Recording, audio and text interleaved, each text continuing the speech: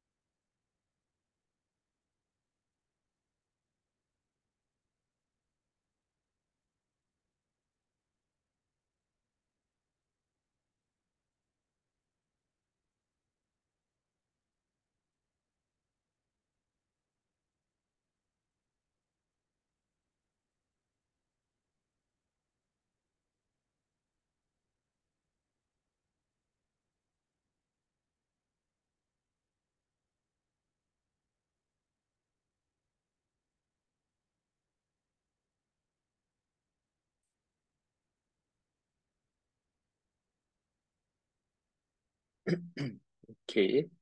Think pretty much everyone here has joined for today. So, yep, good afternoon, everyone. My name is Don, and on today's session, we'll be going through oil's market outlook. Just before we start, we have a quick reminder from the Vantage team.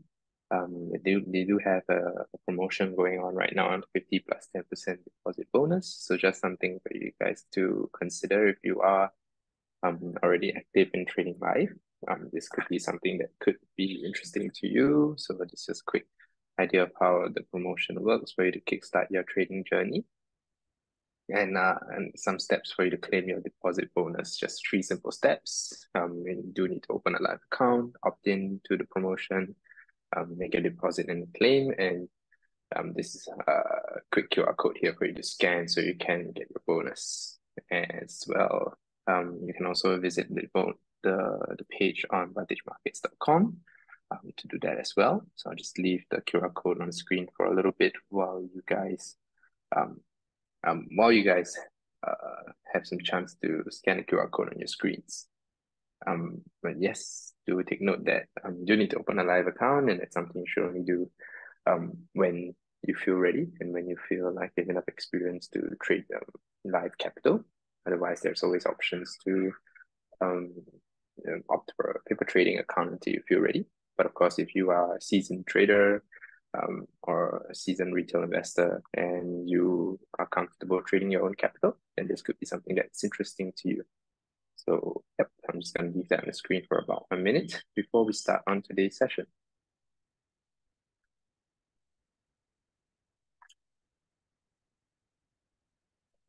Sorry about that.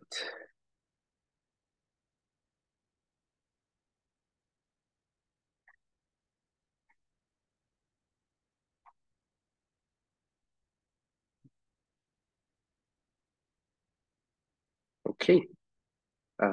Yeah, without further ado, I think we can start on today's session. Let me just bring up my other set of slides right now. And we can start for today. Okay. So yeah. All right, welcome to today's session. So on today's session, we'll be covering oil's market outlook. And as always, at the end of the slides, there will be another QR code for you guys to scan for feedback form. So if you have any questions for me, or if you have any feedback for today's session, things that you would like us to cover in future sessions, you can leave it there so that I'll be able to see it. If you have any other questions that I didn't manage to answer in this session as well, you can also leave it there. But yeah, we can start on today's session on oil's market outlook. Just a quick disclaimer and quick risk warning. Do understand that you're trading derivatives. This includes CFDs, which I guess some of you probably will be familiar with already, and that does carry significant risk. It's not suitable for all investors, and you need to understand the risk that you're taking on when you're trading these products or participating in these markets. So I'm just going to leave this for a few seconds on the screen for you guys to read.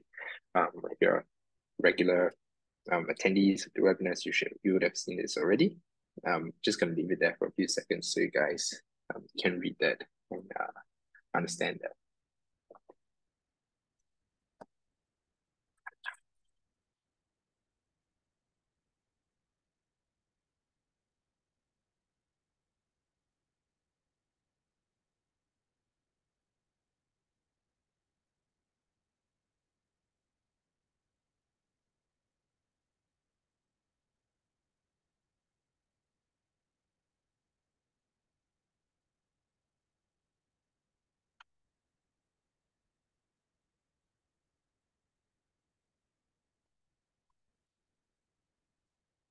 Okay, I think with that we can start on today's session.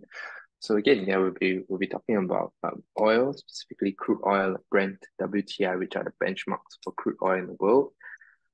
We'll talk a little bit about price action, which is pretty universal across different assets when you're looking at price action strategies. And we'll finally end off with a quick live analysis session. I'll show you how Brent and WTI is performing currently in the markets, and some things you guys need to take note in conjunction with the fundamentals that are playing out in the current oil markets.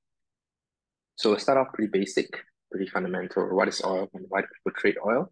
So in our case, crude oil is basically unrefined petroleum that is extracted from the earth, and it's a key product of the global commodity markets. So whenever we talk about commodities, crude oil benchmarks like Brent and WTI tend to come up in the conversation quite regularly, and it's quite common to see them in like market updates. Just so you know roughly how the commodity markets are performing, you tend to look at a few commodity markers like crude oil and Brent and WTI. You also look a little bit at gold as a marker for precious metals. And why crude oil is typically looked at is basically it's seen as the primary source to make very much almost all different other oil derivatives. So we're talking about commonly used products like gasoline, diesel, etc., are derived from a refining process through crude oil. And you would also look at benchmarks that are a little bit tied more closely to the different products if you're interested in the area. So if you're an oil trader or you're a company that actively uses oil derivatives like gasoline or diesel, you look at that. But as a general sort of benchmark, a lot of people tend to look at the crude oil benchmarks because all the derivatives tend to follow quite closely and track quite closely to the major benchmarks. So oil trading, what oil trading involves typically, first of all, high volatility. And why that is because oil and crude oil is typically seen as a risk-on asset. So if you think about the demand and supply dynamics of crude oil, the demand for crude oil tends to go up when the economy is doing well. Manufacturing activity is up. There's a lot of need for crude oil to power manufacturing activities and other economic activities as well. That's why in more risk-on environments, people want to put cash to work, put money to work, investing for the future. Oil tends to oil tends to do much better. And that also means that oil is very receptive to market movers and receptive to geopolitical events. And that's why typically there might be a lot of volatility when you look at oil.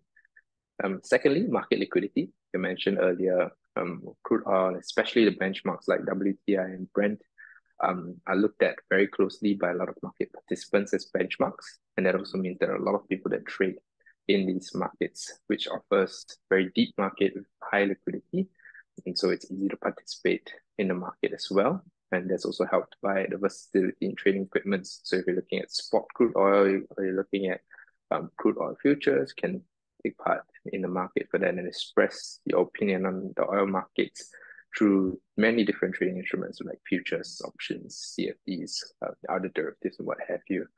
These are all trading instruments that allow you, a market participant, to express their opinion on where they believe crude oil will be, what's the fair value for crude oil prices right now, and where they see it going in the future.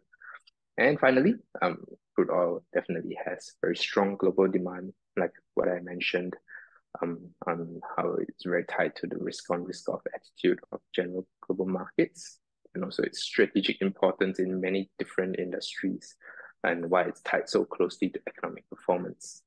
So that, in a very quick nutshell, is what crude oil is, and why there's so much trading activity that goes on in that market.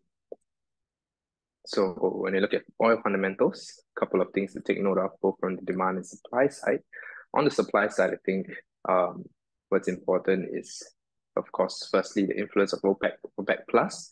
It's important to see what their position is on managing the supply of oil around the world, and that gives us an indication for the general supply of crude oil. Secondly, also we look at inventories, for example, the EIA US, which typically affects the WTI benchmark, which is the US benchmark. These inventories also tell us how much oil is left in supplies, how much is available, and quite simply, that gives us an idea of one side of the coin of demand supply dynamics. And then on the demand side, definitely points 3 and 4 are quite interlinked: global economic conditions and geopolitical events. So like I mentioned, the risk on, risk off attitude, and how demand for oil tends to pick up more risk on environments, that definitely affects how demand for oil would look like. And also geopolitical events, so events that could shape how the economy could be run. So things like, for example, the US presidential race. These are events that are important. Things like COVID-19 pandemic, which is important, which sort of diminish the demand for crude oil a little bit, given that a lot of people were scared how the COVID-19 pandemic was going to impact the economy in a negative way. So these are big geopolitical events, like what we might consider also black swan events in the case of the COVID-19 pandemic, that does have an impact quite significantly on the crude oil markets. But also something to take note are also regular economic events and economic data releases. So it's things like Fed speeches, Fed decisions on rate cuts, rate hikes, data releases that are tied to OPEC plus decisions or EIA inventory data releases, for example. These also affect oil quite a bit, and especially when the crude oil market and the crude oil, the projections for where these data releases would be versus what actually is released, they differ a lot. That's when the market tends to move a little bit more, and you see a little bit more volatility in crude oil markets. So that's something that you should take note for fundamentals. And finally, I think technological advancements, ESG concerns definitely play a little bit into the crude oil markets. There's a lot of ESG concerns regarding the use of crude oil, or perhaps many might argue excessive use of crude oil. So that definitely does play into crude oil markets, and also the development of the market going into the future, as we move a little bit more towards an ESG focused world. It's a little bit more concern of the effects of using so much of raw materials like crude oil from the planet. So yeah, some things on fundamentals to take note of. But all in all, I think like a lot of commodity products, demand and supply dynamics are extremely important. When you think about commodity markets, whether it be crude oil, it might be precious metal like gold, pretty important there. But also for oil, things like data releases that give you an idea of economic sentiment and the risk on, risk off attitude of the economy also plays into the part about it as well. So when you think about it, you do need to think of sentiment on one hand, as well as the demand supply dynamics on the other. So yeah, that's on oil fundamentals. And I'll go through a little bit on price action, which I think is pretty universal throughout all different asset classes. You could be looking at FX, equities, what have you, commodities. They are all, as long as there is a price chart, you can use very similar techniques to take a look at charts. So for example, your bullish uptrend doesn't change, right? You have your highs, lows, and higher lows, and critically that break of structure towards the high, your bearish downtrend as well, your lower highs and lower lows, your break of structure towards the lows, and your ranging markets will also be there. You're trying to find a very strong support and resistance, and then you see that price manages to respect those levels very well. That's when you would expect so long as these levels hold, the market will continue to move sideways. So yep, that critical idea of a break of structure is still important there, right? It still plays a pivotal role in recognizing the market structure. So whether it's bullish or bearish, you can use break of structures to help you identify whether the price action is going to continue evolving in one way or it's going to shift towards another. So that helps you to, first of all, have the habit to identify the significant highs or lows that have been established in price movement. And once they are broken, of course, they're not no longer valid as like support and resistances. And once these breakup structures happen, they could either indicate for one that the trend is continuing in the direction in the same way, or potentially it could be a signal of a shift in the market structure away from what you're looking at. So for example, from a downtrend to an uptrend, you would typically see a break of structure towards the high after consistent break structures to the low, and then the converse is true for the other way, the other way of change in market structure. So yeah, that is the concept of break structure. It's very, very similar. If you've been to our webinar series to see these sort of price action strategies being played out. But I would say in the event of gold, sorry, not gold, in the event of oil, given that there is much higher volatility, you tend to see a lot of bigger movements, tend to see a lot of bigger movement when there are, for example, data releases, or for example, when market's feeling more choppy, you tend to see bigger movements, and that's why those are things that you do need to take care and you need to be careful of. So even if you're on a lower time frame, or even if you're on a higher time frame, you might still see big movements that's influenced by demand and supply dynamics. And that's something, if you're a retail investor, to need to be mindful of. Size your positions in the right way and size your stop loss and take profits in the right way to avoid being prematurely stopped up, for example. So that is on breakout structure. With that, I think we can move on to the live charts. I'll pause a little bit before I move on for any questions that you guys might have.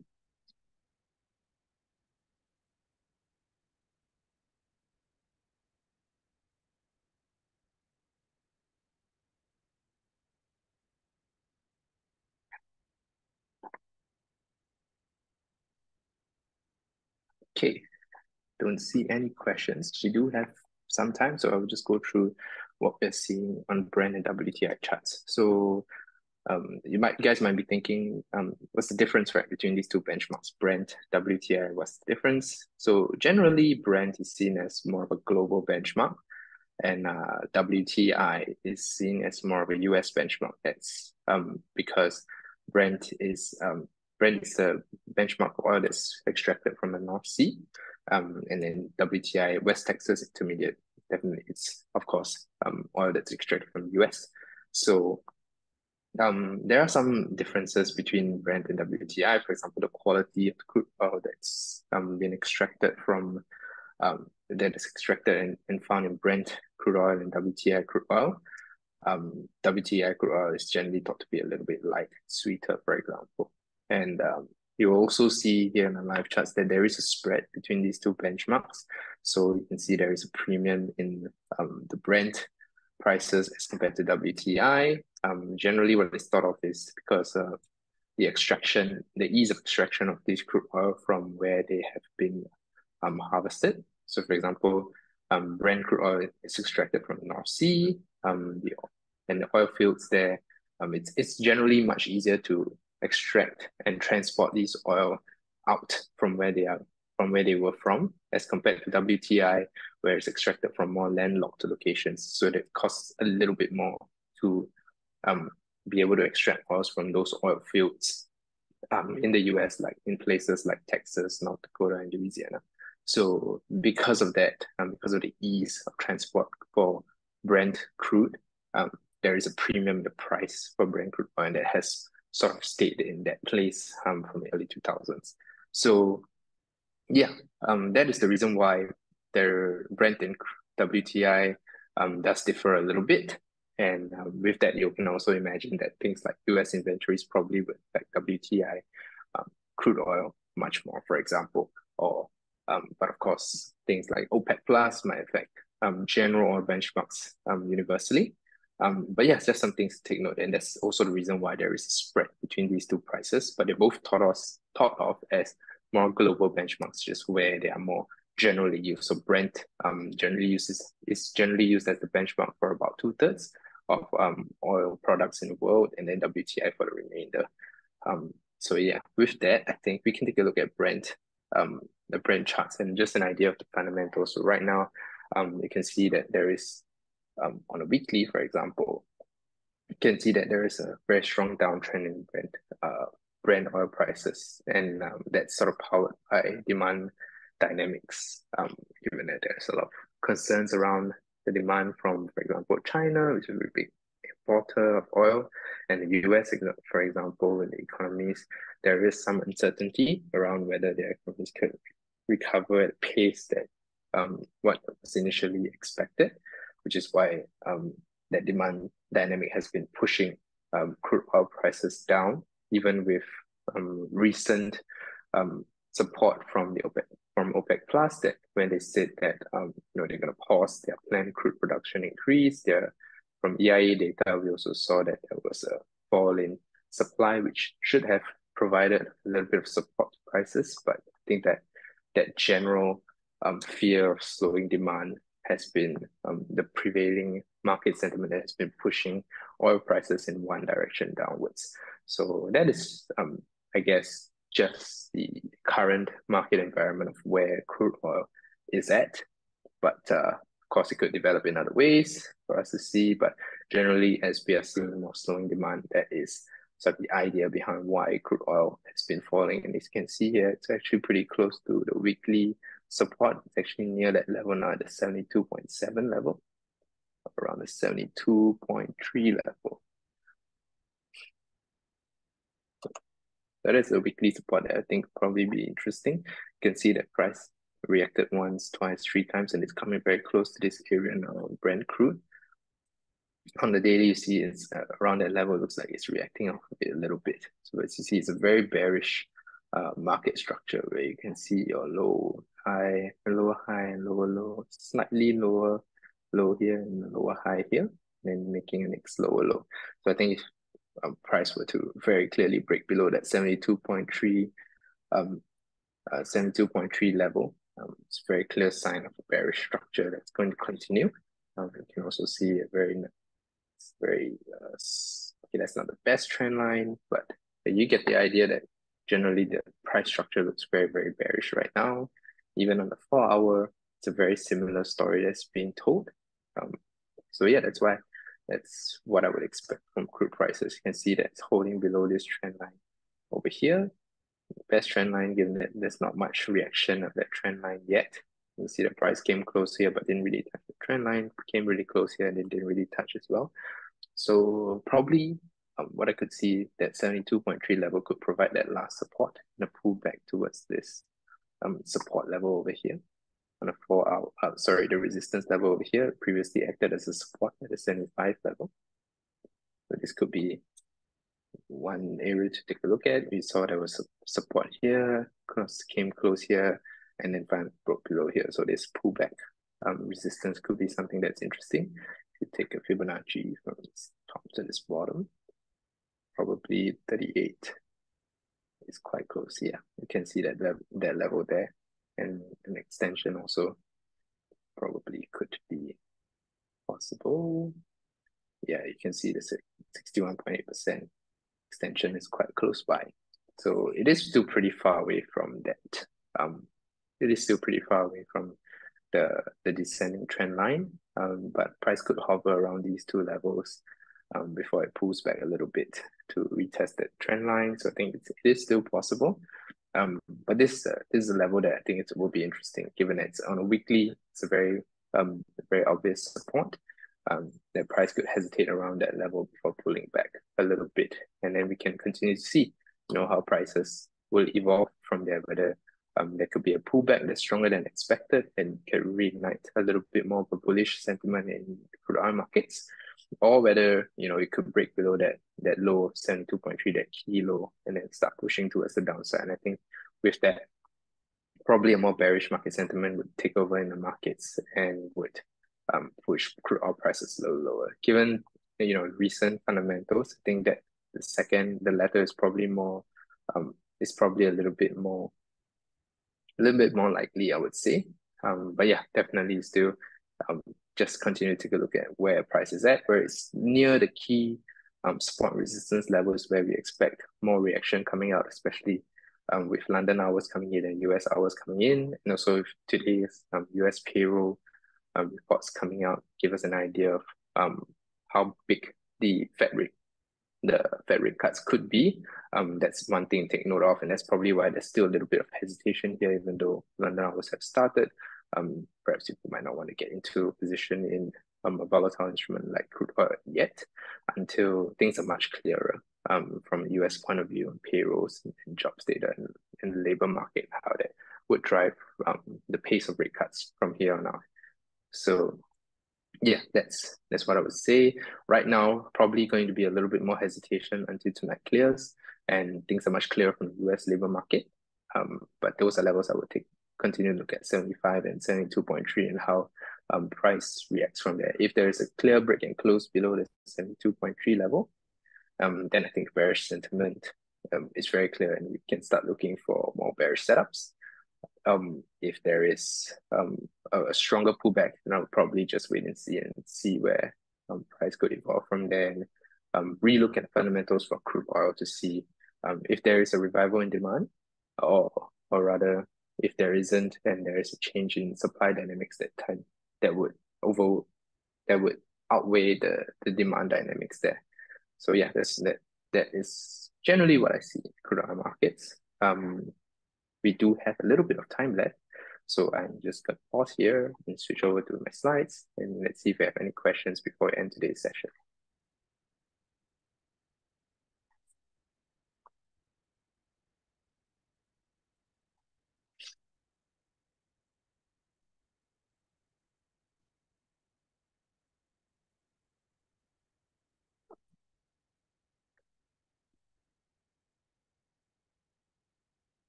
Okay, I don't see any questions. Yeah, that's fine. If you have any questions that you might think of after today's session, you can see a QR code on your screen right now. That leads you to our feedback form, and that is where you can leave any questions that you might have on today's session that you managed to ask. If you want them answered, you can leave it there, and I can see them, and we can probably address them in the next session if those come up. Or if you have any feedback on today's session or things that you want us to cover, you can also scan this feedback form so that you can leave your feedback there. I'll be able to see it, and perhaps we can cover those topics in future sessions. Again, just a reminder from the Vantage team that they do have that deposit bonus promotion going on. So if you are a live seasoned trader, that is something that you could consider if you're comfortable with trading the markets already. Yeah, if not, I think that brings us to the end of today's session. Thank you very much for joining me this afternoon, and I'll see you in the next session.